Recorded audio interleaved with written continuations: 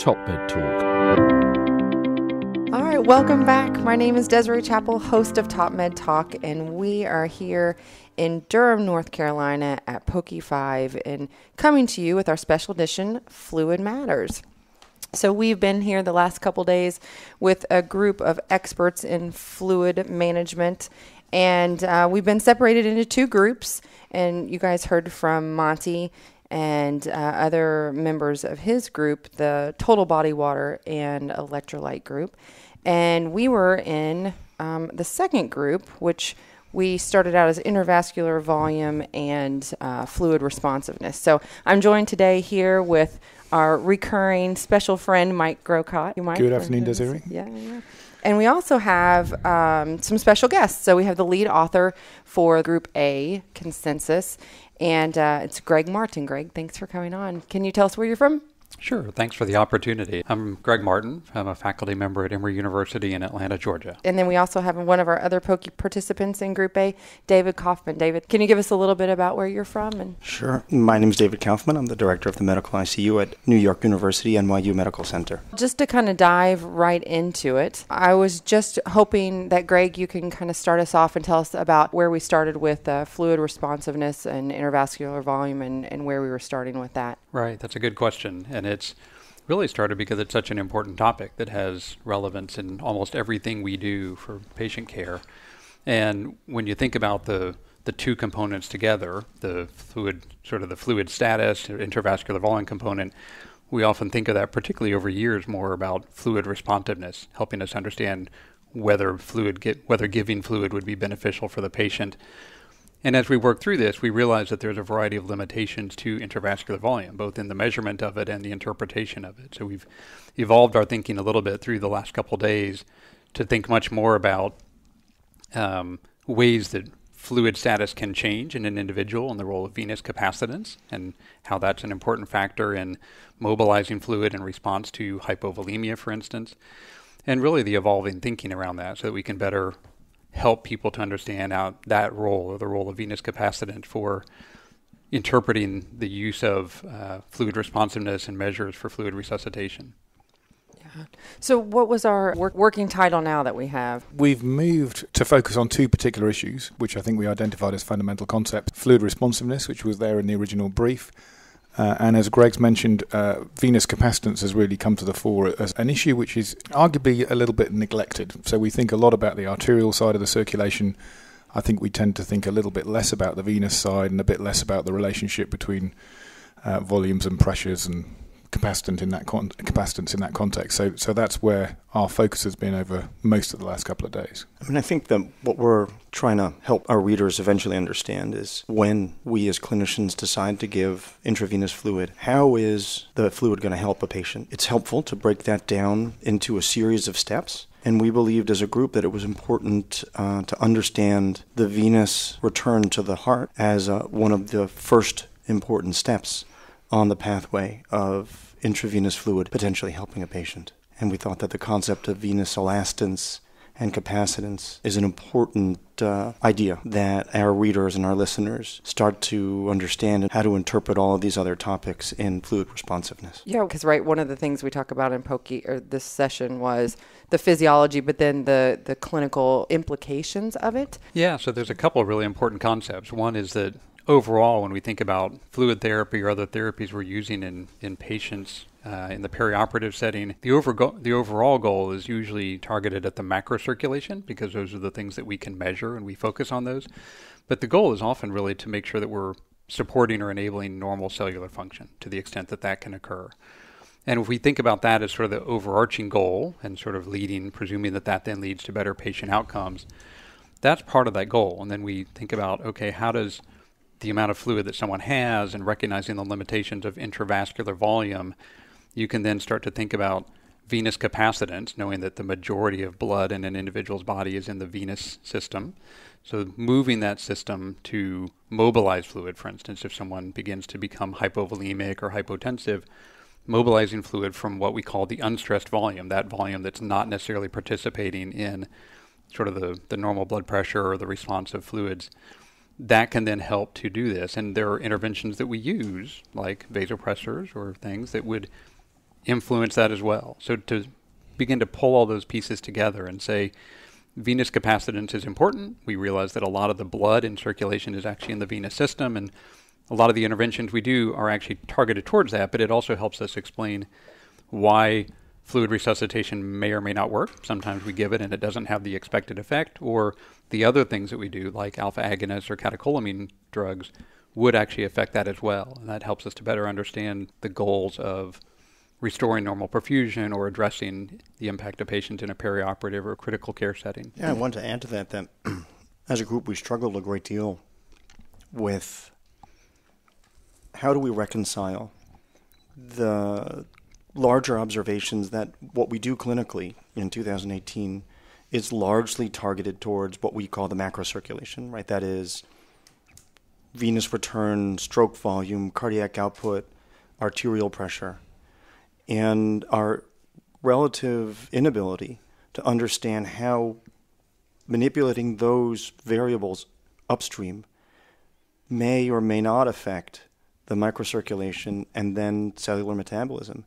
And I think that we struggled a lot with how do we convey these ideas, which are quite complicated and also really obscure ideas. And they're obscure for a lot of reasons. They're obscure because they're difficult to understand, and they're obscure because we have not a great body of data that help describe them. And so how do we convey these uncertainties in a position paper?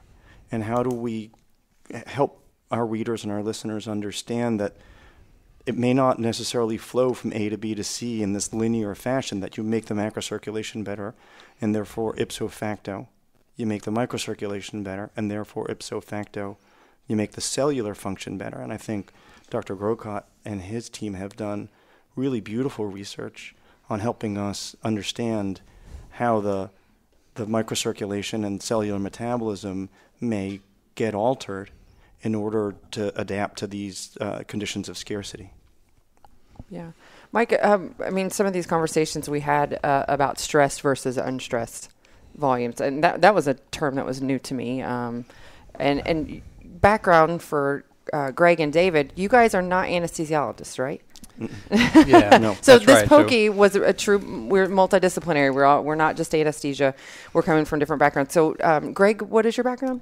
So my background is pulmonary and critical care, and my area largely has been around fluid therapy, but it's mostly around conditions like sepsis and acute respiratory distress syndrome, where fluid therapy may be vitally important both on the resuscitation administration end as well as on the evacuation end. Yeah. And David? It's the same kind of background, internal medicine, then pulmonary critical care with research experience in ARDS and sepsis.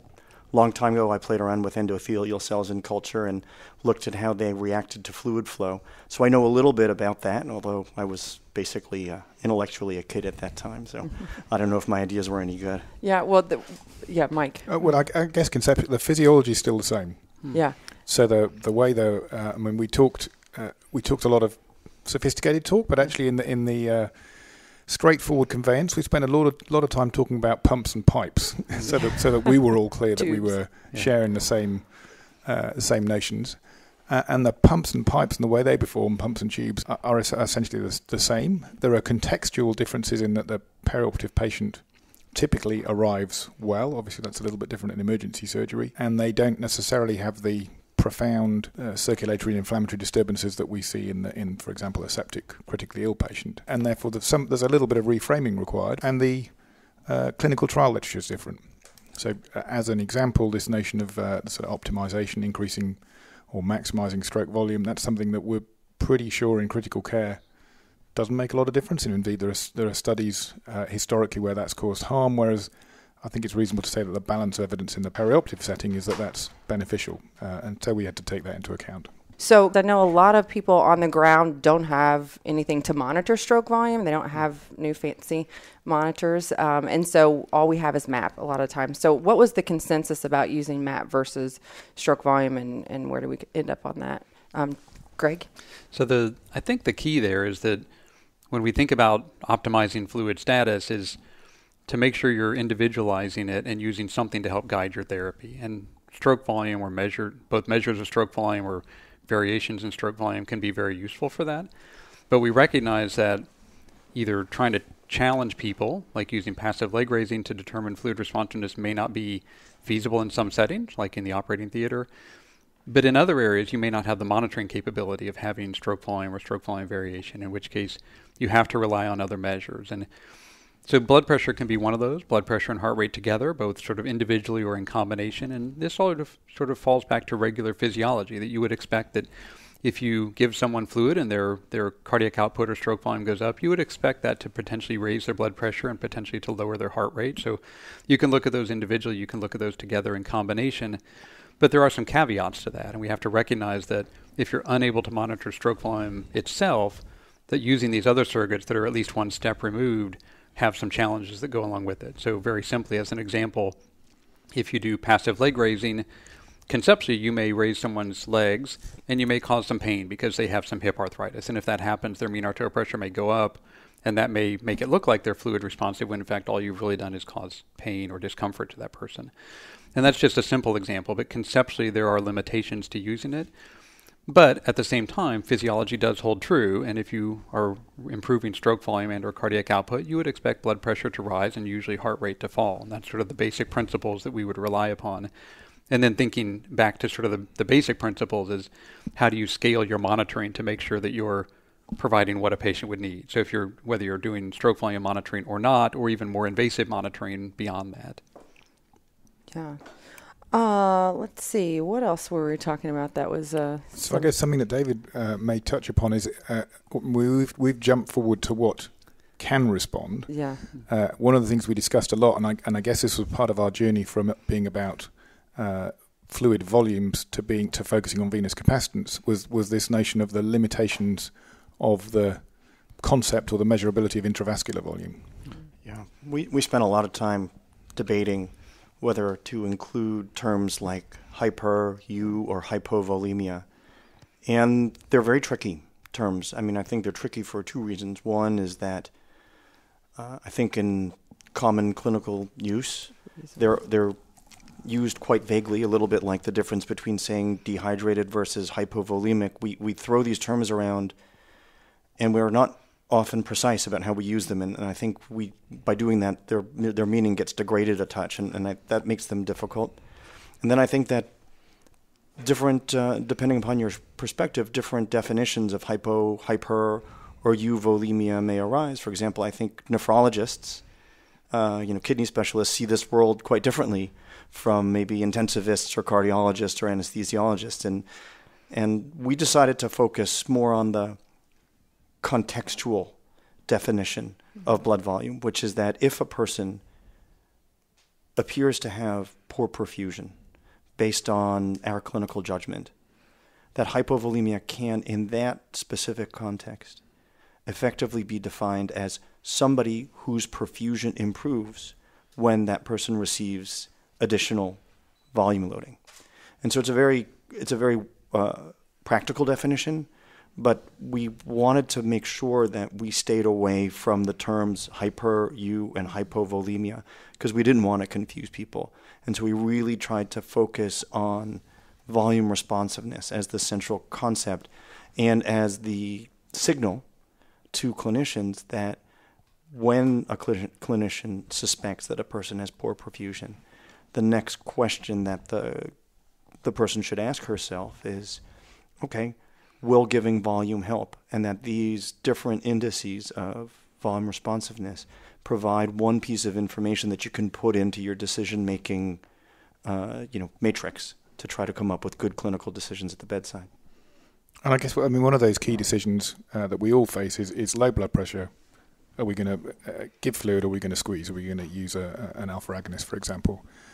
And I think one of the important steps on the journey has been clearly explaining the physiology of why you might do one or other of those particular actions and how that relates to venous capacitance and these notions of stressed and unstressed volume and microcirculatory perfusion. And I think it took us like a day and a half of the 2 days to get to a point where we were able to really achieve clarity on that. But I think we got there.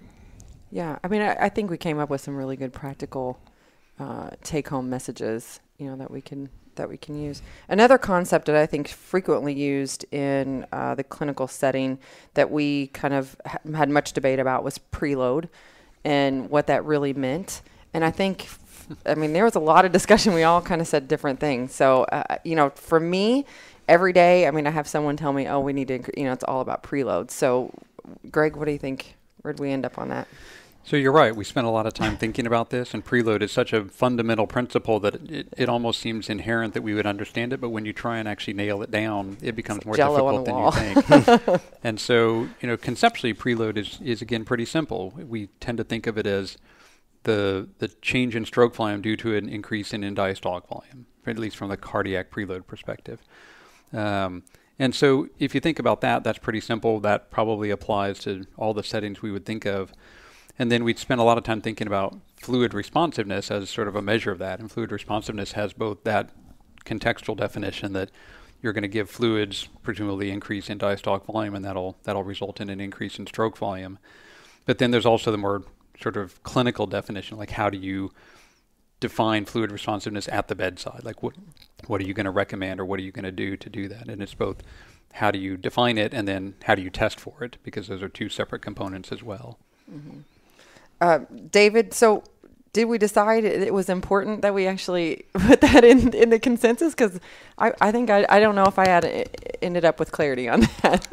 I don't know that I ended up with too much clarity on it either. I think, look, I'm just a simple pulmonologist, and I'm not probably sophisticated like the cardiologists are, or a cardiac anesthesiologist to really understand preload. Well, sorry to interrupt there, but one of the things I was struck by was when we were actively reviewing the literature during the process was the cardiological literature, which clearly demonstrates that there are a wide diversity of definitions even in that context. So there's a recent review suggesting 29 separate definitions, which I found extraordinary. Yeah, that's exactly right, and it's one of the challenges that we came across is both in understanding preload and understanding fluid responsiveness and understanding fluid bolus or fluid challenge. All these things that we think are honestly relatively straightforward turn out not to be so. Well, I mean, and you said it, Desiree, right? It's like nailing Jello to the wall, and I think that the take-home message after talking about these terms and these definitions is to be really humbled that our community has a very imperfect grasp on what it is we're talking about and what it is we're trying to solve, and I feel privileged to be part of a group that's helping to define how we're going to try to address those deficiencies and make our community and make our patient care better as next steps. So I think it's exciting, but it's also really humbling. Yeah, the process of it to like I said earlier, we kind of get into the weeds of some of these things, and sometimes the actual process of coming out of it and coming to a consensus was some pretty cool stuff. Just a couple more points before we head out for the day and finish up here for the weekend. One is specifically talking about the fluid bolus, the fluid challenges and fluid responsiveness. And, I have a lot of people ask me about what is it, how do I need to do these fluid challenges? Where do I need to turn to look for that information? And we're talking about fluid responsiveness. What were some of the recommendations that we had for that? It's a really great question because it came down that we thought, again, relatively simple concept, but when you look at the practicality of it, there's so much variability in the way it's been both studied and implemented that there's not a simple answer. So one of the things we really endeavored to do is to come up with a methodology that we could suggest, sort of the most common approach that people might use. Mm-hmm. So again, if you think about fluid responsiveness, the idea that there's recruitable stroke volume that can be achieved or accomplished by giving fluids, then we came back and said, okay, well, the most common method for testing fluid responsiveness is the administration of 250 cc's of fluid over 15 minutes or less, sort of as rapidly as possible, and defining a positive response by at least a 10% increase in stroke volume. So that gives us very specific parameters that you can walk to the bedside, you can utilize, and you can define. And in fact, it's the kind of thing that hopefully will standardize the way we might be able to approach this. And one of the things we recognize in all the things, not just this, but is there's a certain level of area, there's a certain amount of uncertainty that we have in these things. So there's a research agenda that has to come with this too. And one of them is obviously trying to standardize or better understand this because, as you might anticipate, not all fluids are the same. Not all administration times are the same. Sometimes vascular access varies.